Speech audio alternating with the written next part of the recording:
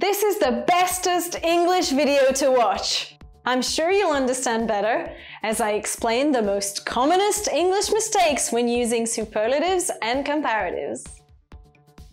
There's something wrong. You don't know? Well, if you don't, keep watching. Hello guys, my name is Fanny, and in this video I'm going to talk to you about huge mistakes that my students keep making when using superlatives and comparatives in English, and it drives me crazy. So I want you to fix them if you keep making them, okay?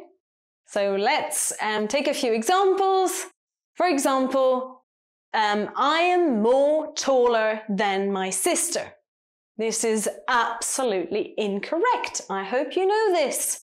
The comparative form of tall is taller. You don't need more, okay? More is a double comparison. It's grammatically incorrect. So you just say, I am taller than my sister. Second example, his house is the beautifulest in town. Wrong. You have to say, this house is the most beautiful in town. As you know, when it's a long word, the superlative is most plus the adjective. Then we have, his older son is better at math than her.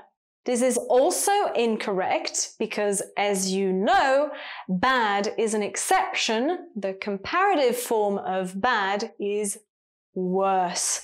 So you should say his older son is worse at math than her.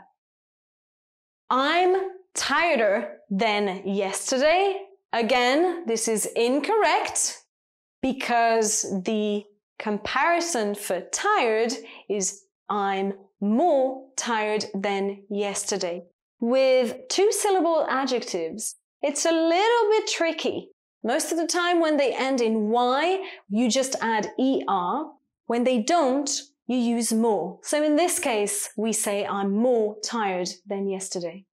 And finally, this is my most happiest day.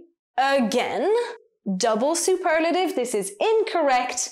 You can just say, this is my happiest day, okay? I know you know the rules, but please stop making these mistakes. If you do, that would be really nice. Thank you for watching. Bye.